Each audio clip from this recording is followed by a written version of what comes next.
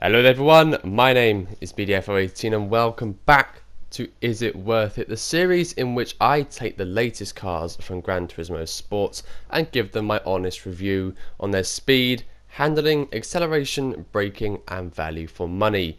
Today we review the latest car added to the game, added it in update 1.57, the 2020 Toyota GR Supra RZ. Let's get a bit of insight on this car then. So this is the 5th generation Supra, the first one being released in 1978. And this is the latest model, the Mark V, released in 2020.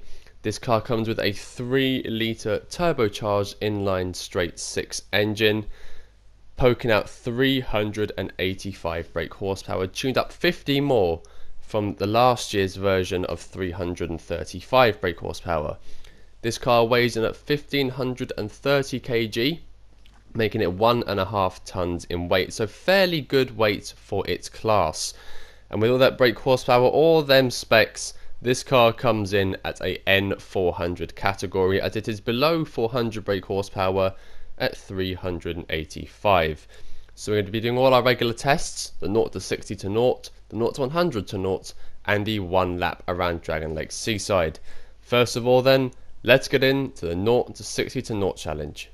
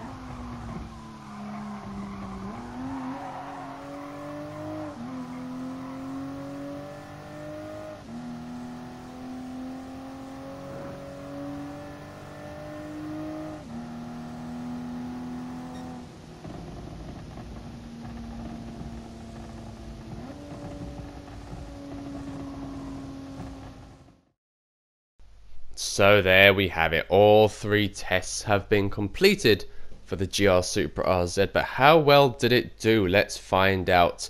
Well, I gave the speed a 5 out of 10. This car's benchmarked at 155 miles an hour. It's good speed, average for its class, but I did expect a little bit better. But nonetheless, it is good when it's standard.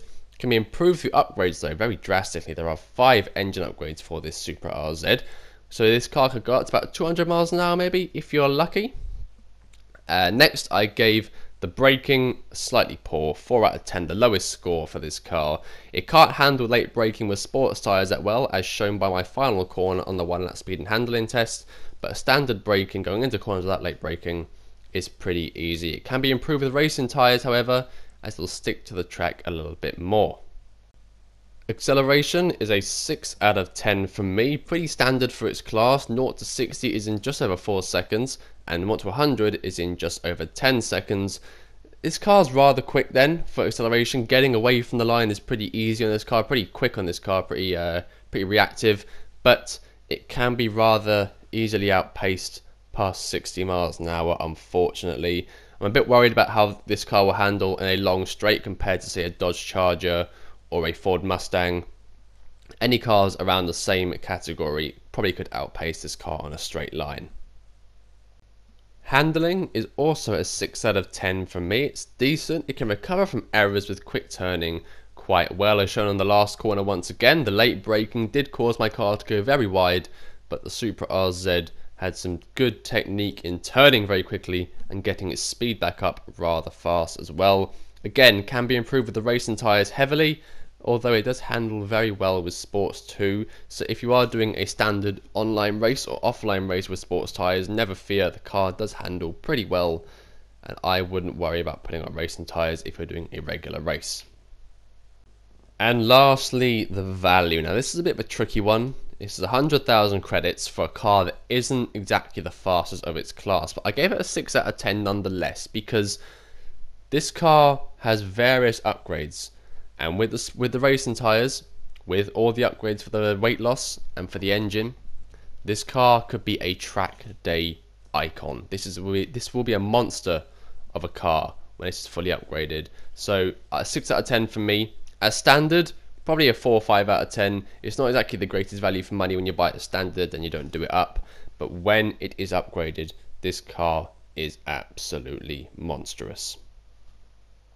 And that brings the overall score for the GR Supra RZ to 27 out of 50. A decent score for a decent car, just over half marks.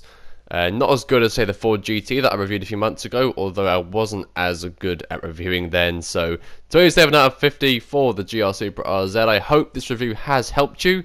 If you enjoyed this review, make sure to leave a like and subscribe to the channel if you are new, and check out my other two reviews on the Crown Athlete G safety car and the Ford GT 2017 if you're interested in that.